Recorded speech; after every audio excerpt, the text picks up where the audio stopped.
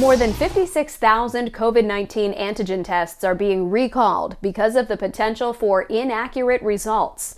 Manufacturer Universal Meditech says its Skip Pack Medical Lab COVID-19 rapid antigen tests were distributed without appropriate pre-market clearance or approval. According to a notice from the FDA, the test could provide inaccurate results. The tests were manufactured from October 2021 through December of the same year. They were sent to distributors in California and Texas and were distributed in January of last year. There's no word of any injuries related to the product.